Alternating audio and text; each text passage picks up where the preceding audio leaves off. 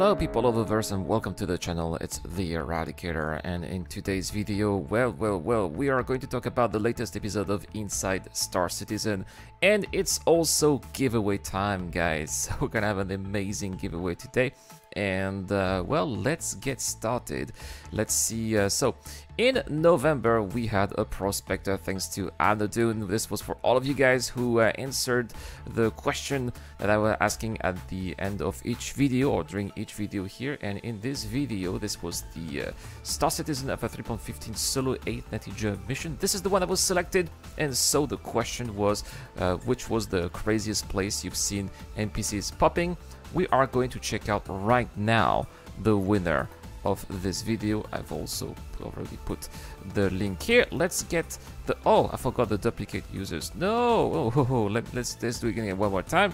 We are going to filter duplicate users here, and we have 121 comments.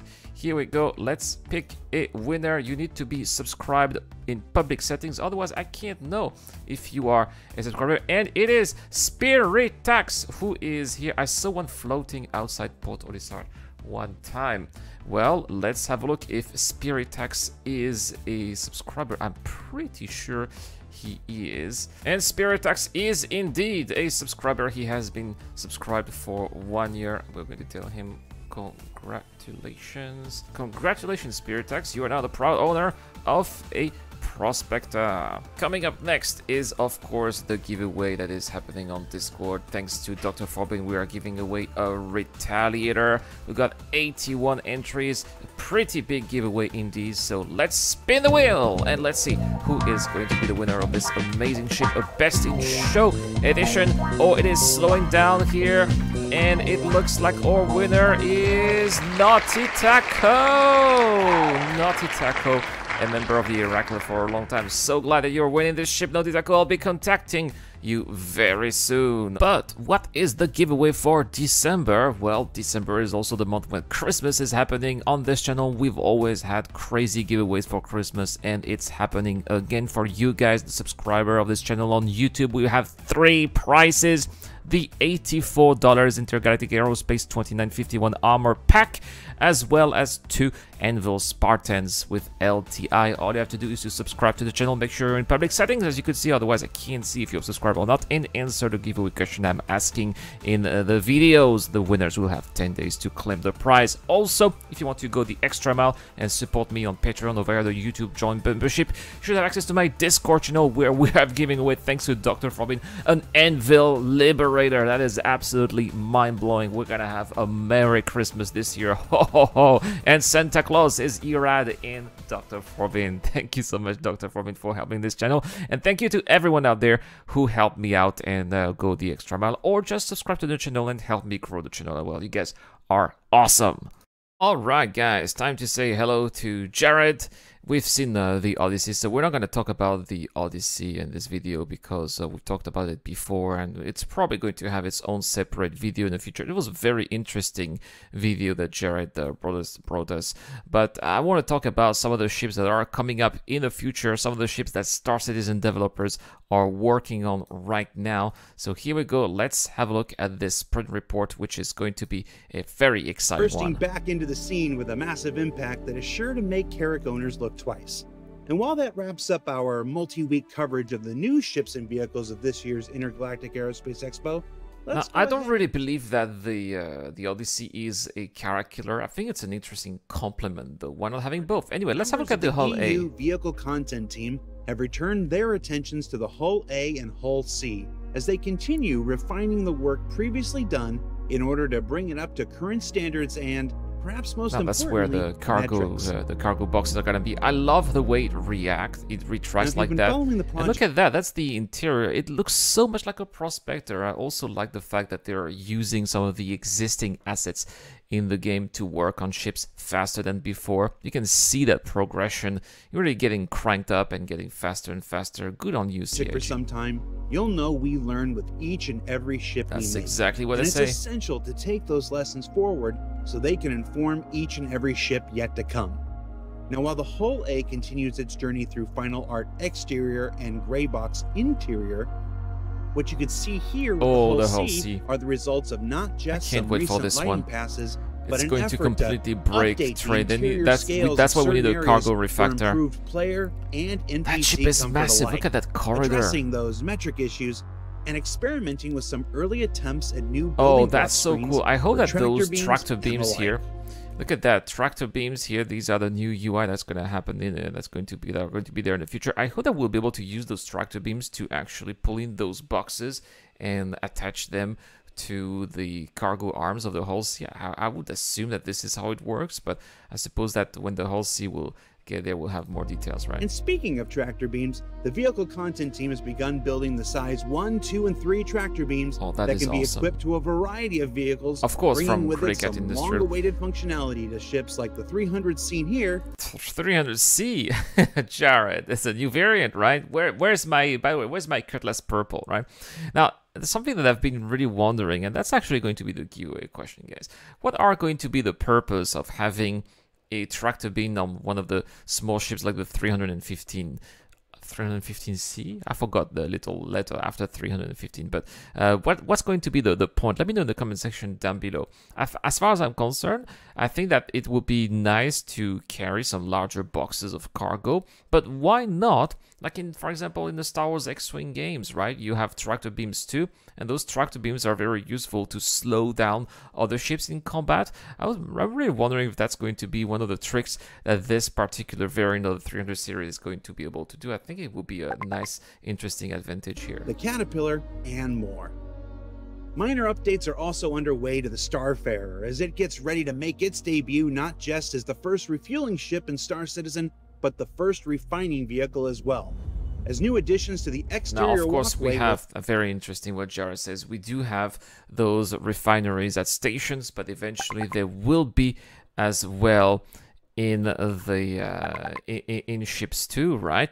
And so, how is this going to work? Are we going to just put our fuel boxes from the Prospector? Are we going to be able to detach them with maybe a tractor beam and put them on the on those pods here, on those slots, and then it's going to be refining and will bring back the slot, or it will bring back the fuel into the slot as refined, and we'll be able to transfer them in the cargo hold? Or are we going to have to change the boxes, and is everything going to be automatic or manual? Something that also I would be very interested in seeing here. It's one of the reasons why I think that ship-to-ship fuel transfer is delayed to 3.17, because they want to be bringing those extra gameplay elements into the game. It's obviously not ready yet, right? Will allow it to take canisters of newly mined fuel from other spaceships for processing. And yes, we want to update the interior just as much as you do.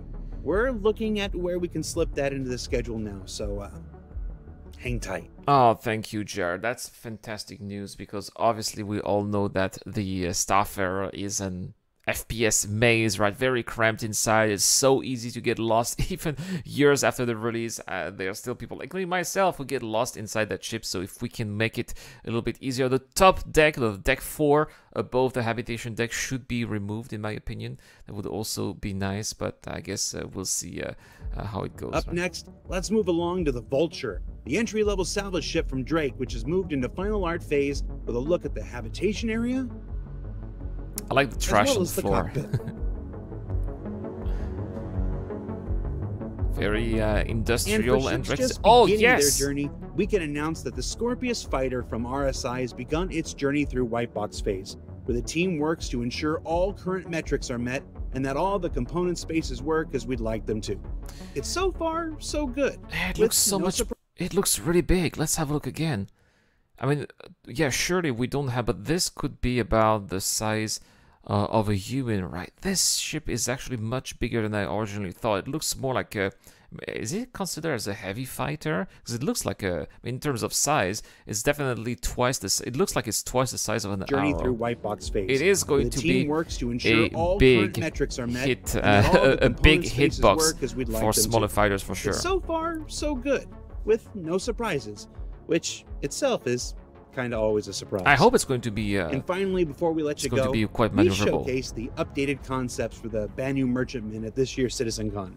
And now I'm pleased to report that in our final IAE 2951 vehicle episode, that the Merchunk Man itself Yes, has the begun its Merchant journey Man. and moved from concept phase into white box with this highly anticipated first image.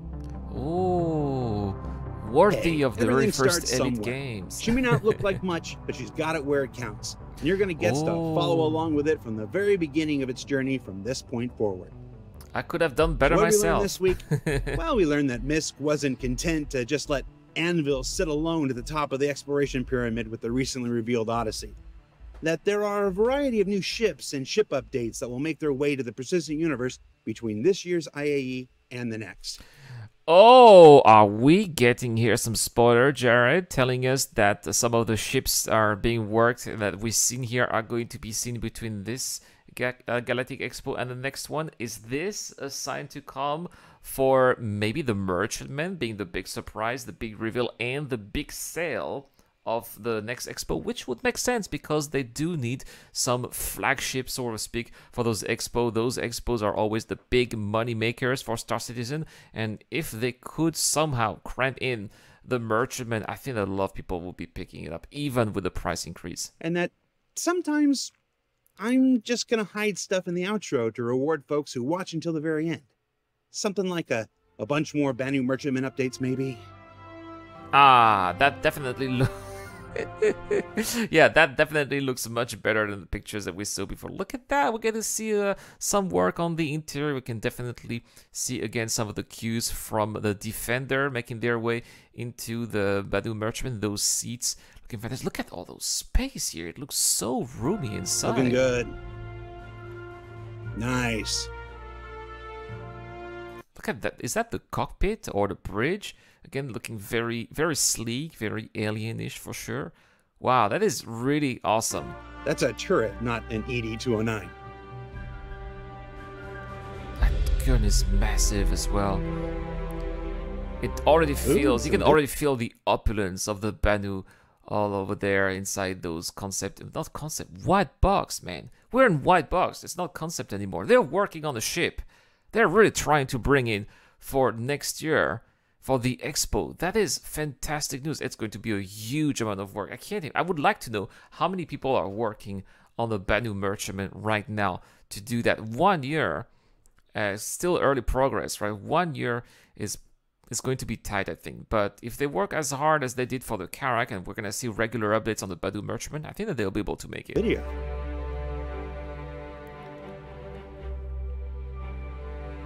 Yes, cool animation here.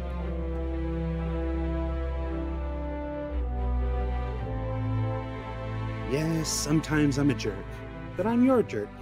Now, don't forget that our big IAE all-ships awesome, Q&A guys. airs tomorrow on Star Citizen. Well, as I said, this is the end of the Intergalactic Aerospace Expo, and well, I suppose that the next episode of Inside Star Citizen will be more about what's going to come up in 3.16, the developments of 3.16 as well, because it's another topic for another day, obviously, but 3.16 seems very empty so far. And I'm really looking forward to seeing some of the progress that they're doing with this patch, right? Anyway, guys, that's all for this video. Thank you so much for watching. Have a wonderful day. Thank you so much to Eric Olm and Dr. Frobin. This is the Eradicator. I'll see you guys later. A huge shout out to everyone who's been helping me out on Patreon and via the YouTube Join Membership program. Creating content on YouTube involves continuous circles of ups and downs, and it is when we are the lower parts of the curve that your help really motivates me to keep on going. Your contribution really does make a difference, which is why in return I try to give back by offering backers access to my private Discord channel, automatic access to exclusive giveaways, or answering your questions during the show. You can help me out with as little as $1 a month, and any help is greatly appreciated. Thank you very much for watching again. This is the Eradicator. I'll see you guys later.